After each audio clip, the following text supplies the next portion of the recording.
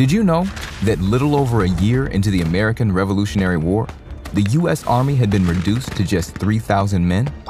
But over 10 crucial days between December 25th and January 3rd, 1777, all of that changed, thanks to one man, Patriot General George Washington.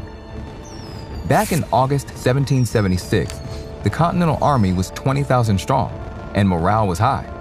But over the following months, a series of dramatic defeats had decimated their numbers and turned the tide of war in favor of the British. Lacking men and resources, Washington led his troops into Pennsylvania to lick their wounds on the banks of the Delaware River. But things were about to turn from bad to worse for the Patriots, because under the conditions of their enlistment, most U.S. soldiers would be free to return home on January 1st. Knowing that time was against him, Washington opted for a last, bold strike to attack the garrison at Trenton, New Jersey. He wrote in his diary, "Victory or death."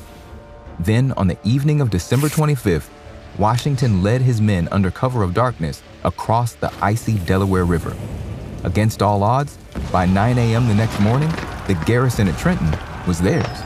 With their morale boosted by the victory, many of Washington's troops decided to stay and keep fighting, rather than return home. Shocked by this unlikely defeat, the British dispatched thousands of reinforcements under the command of British General Charles Cornwallis. On January 2nd, Washington returned to Trenton, then moved his forces behind enemy lines.